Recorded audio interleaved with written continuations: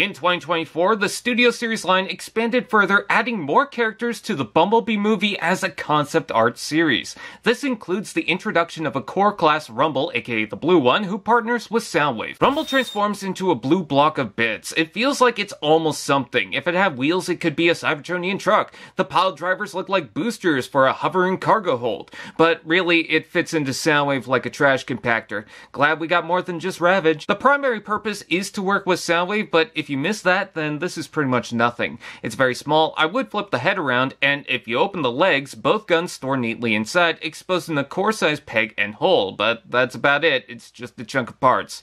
Robot mode. Well, this is a cute little blue whatever you want to call it, and by that, I mean, where's the money going? I know the budget primarily goes to engineering, but this is like a Legion class toy sold as an old Scout class figure. Maybe it goes to the paint. There's lots of yellow, red, and light blue touches all around. But what's the price of a smile? Cause he's adorable. I like the smooth, broad chest, the clean design, all the little components that make up the pile drivers, and the head that looks like Bruticus. Actually, it kinda looks like the Autobot cassettes. Studio Series blaster, anyone? Some would say articulation! Ball joint ahead, shoulders out and in, forward to back, ab crunch, hips out and in, forward and back, ball joint, knees, and foot joint. So, no arms, but with the cool ab crunch, it's engineered for a purpose. To crouch and make the ground shake, making things fall off the shelves more than my cats do. I love the Decepticon logos at the ends of it. Let's take a look at the accessories. There's two guns with core-size pegs, one with a 5mm peg that plugs in the back, but of course, you can plug them in the hand. Oh.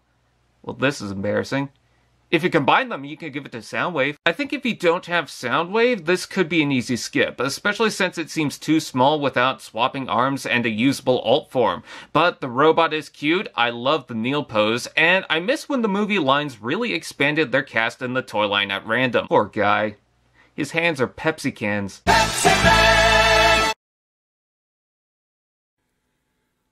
Allspark TV. Now that's just prime.